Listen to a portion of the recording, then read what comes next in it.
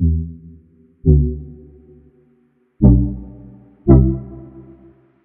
guys, James with TFBTV. You don't give a shit about long-range shooting, and I don't do a lot of it, but you guys did see my coverage from Thunder Ranch. I did the counter sniper course for like a week out there, and I needed to find a decent optic to use out there at the course. So we had spoke to this company, Maven, about reviewing one of their optics in the past. We reached out to them again, and they were more than glad to send me the Maven RS.4 to use during the course. When companies let me demo a product, it's usually because they want me to review it. So today, you're getting my honest review of the Maven RS.4 optic. Before we get into my personal opinion, let's talk about the specs. The Maven RS.4 is Maven's top-end, first focal plane, Japanese-made optic, and it comes in MOA or mil-based adjustment. Magnification starts at 5x and works its way all the way up to a whopping 30x, and it's parallax adjustable through that range. It also has a very large 56mm objective lens diameter. This thing is frickin' huge. The RS.4 has an overall length of 12.8 inches. At 35.4 ounces, it's a little husky.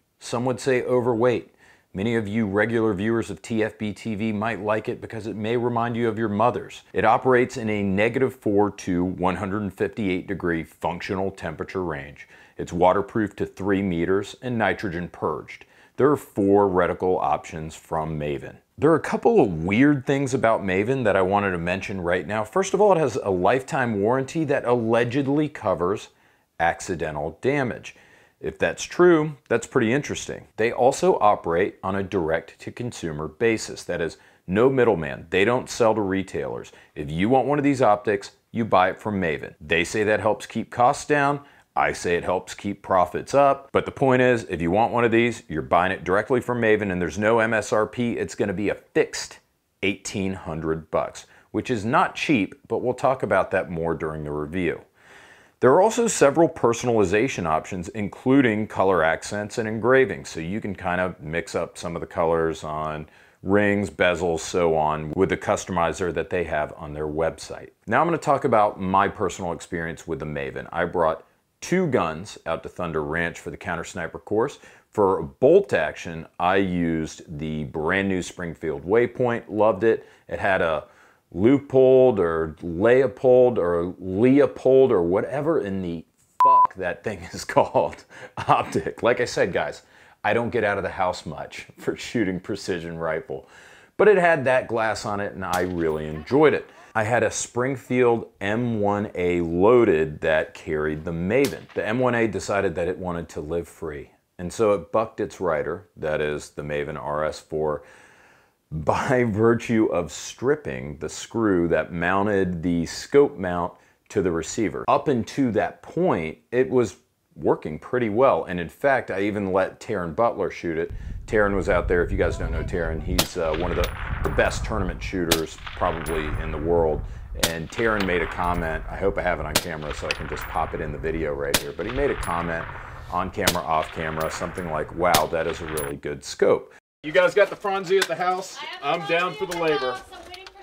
All right. The scope is bitchin'. You like it? Well, I'm reviewing that too. It's brand new. I've never even heard of them. whose is it? Maven. I've never even heard of them. They sent it to me to try out. When the M1A was accommodating an optic, I shot very well with the Maven, and in fact very well with the M1A Loaded until this thing started shaking loose. So after I get back from Thunder Ranch, I wanted to put a few hundred more rounds through the Maven RS.4 before I actually did a review on it, so I slapped it here on my BCM. This is just a standard BCM mid-length AR-15, so nothing super exotic. I took it out, shot it at 100 yards, was shooting 1.5, 2 MOA all day with this thing. Let's go ahead and talk about that price on the front end. Maven kind of pitches the RS.4 as like an affordable version of more Gucci optics. Like think about like your Night Force or your Schmidt and Bender or whatever, and you know, an S&B optic with a comparable magnification range and objective. Like I think a 5 to 25, this is a 5 to 30,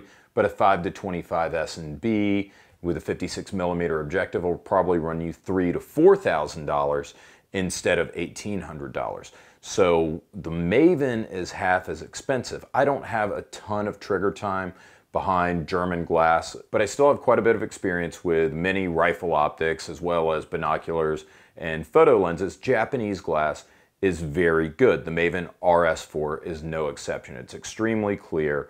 I'm going to pipe in a second some video that I took through the lens on my camera a little bit earlier this afternoon. But I'm not going to hold myself out there to say that I could even arguably compare it to, say, like top-end German glass. 5x, focus set to infinity,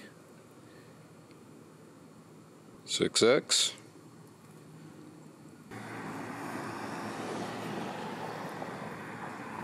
10x, 12x, there we go, 20x now, focused, 25x, try to adjust the focus a little bit, it's 25x,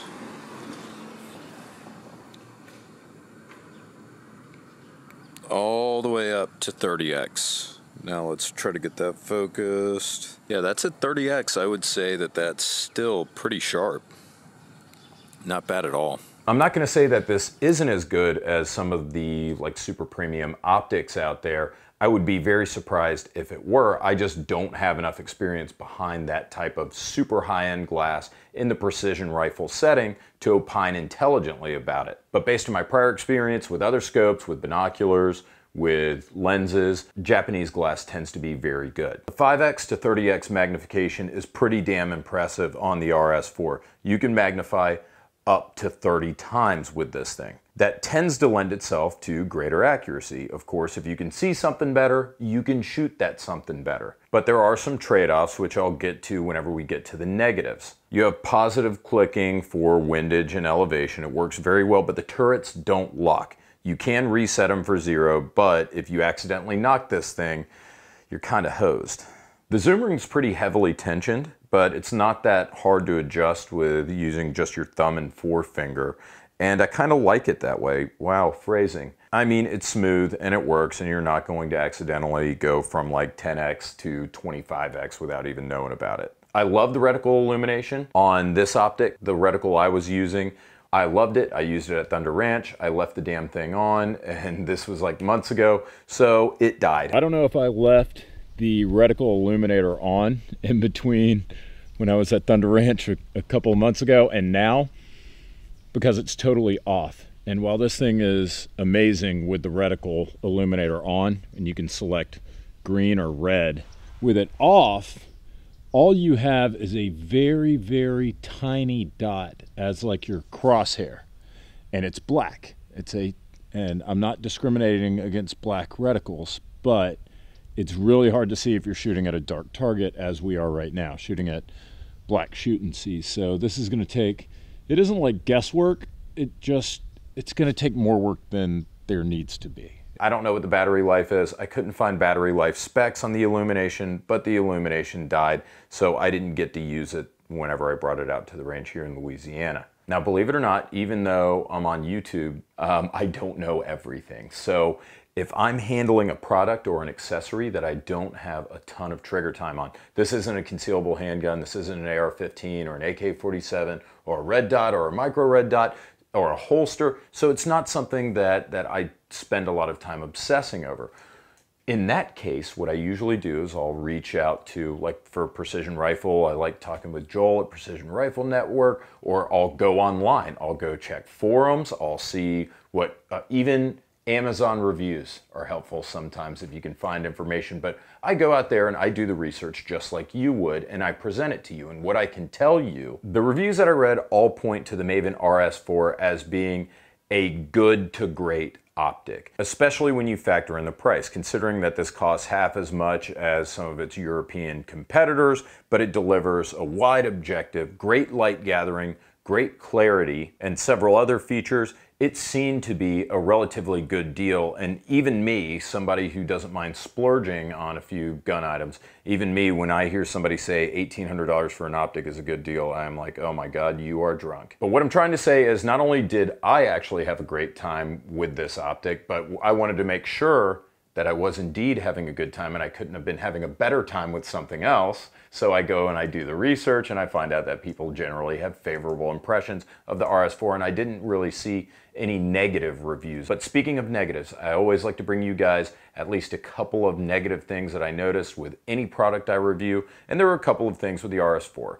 As I mentioned previously, I don't know what the battery life is for the illumination, and this son of a bitch died sometime in the past couple of months, but that's my fault for leaving it on, I guess. I just don't understand why you can have like micro red dot optics that can last for like 4, 5, 20 years, and you can't have just like a little illuminator in a monster effing scope that'll last for more than a few months of constant on. Again, it is heavy as piss. We're talking like 36 ounces. This thing's a hog. You're not gonna go backpacking with this thing. You're not gonna go out in the backcountry with this thing. You're gonna be shooting stuff from your deer stand, or I think this is more geared towards competitive shooters. And I think that if you're trying to break into the competitive arena, this might in fact be a great option at $1,800 if you need that level of magnification, but you wanna save some money and not shell out like 3 or 4 grand for a mega super high-end optic. And because you're working with this whopping 56mm objective and this 34mm tube, you're also going to need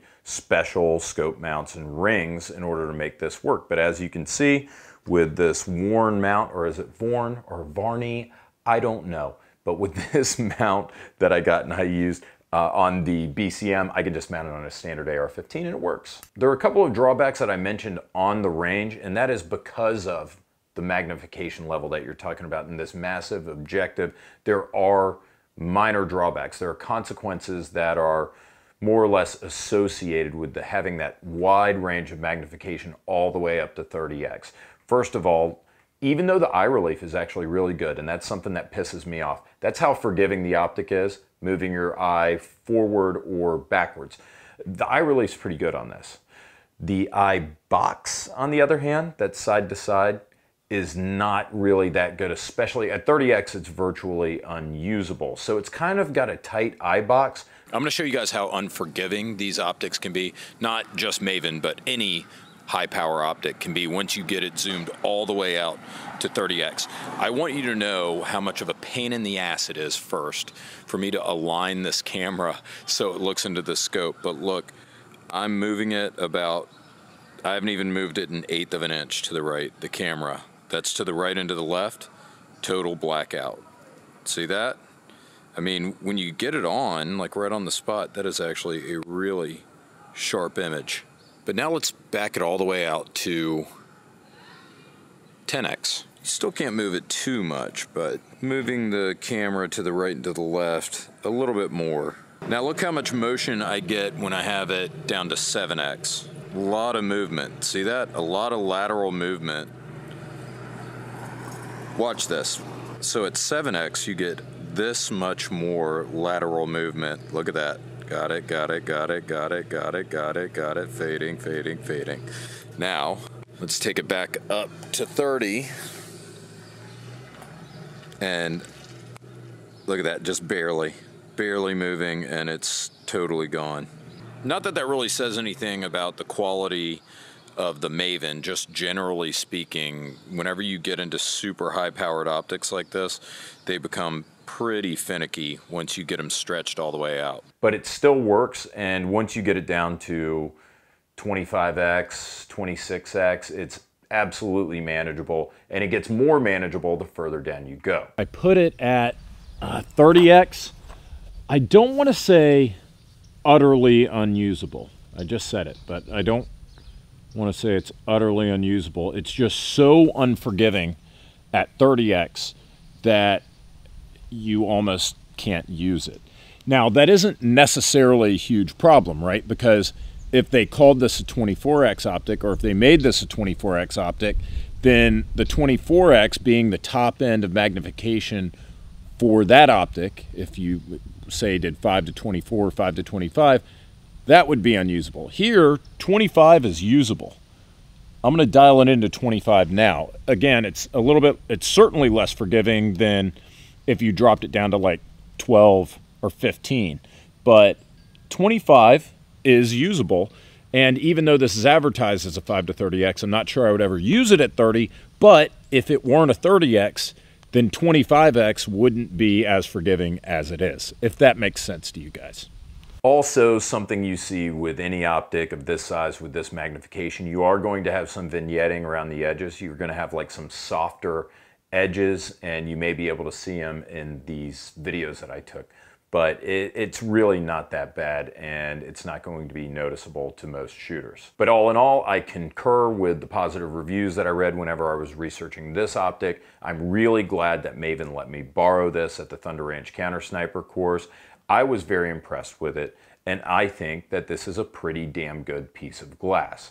If right now I'm saying to you, hey, this thing costs $1,800, and you're like, oh my God, that is a ton of money, you probably don't want to buy this. If you're, on the other hand, saying, oh, it's only $1,800 and it's 5X to 30X, that's going to be great for like my competition shooting or whatever the case may be, then in that instance, it's a deal for you. So really, it's all about your frame of reference. Some people are going to see this and say, holy crap, that's expensive. But you're not going to be using this with Junior in the deer stand, most of you. You're going to be using your 3 to 9X from Leopold, whatever.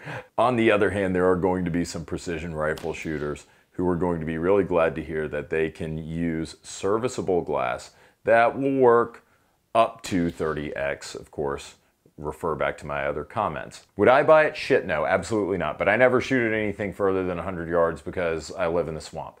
If I were maybe someone out west, if I were a precision rifle shooter, if I were somebody who really just wanted to reach out and touch something with my rifle, then absolutely I would give this a hard look. Maven at least used to, they may still be doing it, but they had a no strings attached, like 2-week demo program where they would send you a demo scope and you can send it back to them, you can try it out, and I highly recommend that. Again, if this sounds good to you on paper, I'd check it out. Speaking of check it out, I would also check out our sponsors, Ventura Munitions, as well as Blue Alpha. They make some of the best belts in the business. And then my most favorite online shooting sports superstore, Top Gun Supply.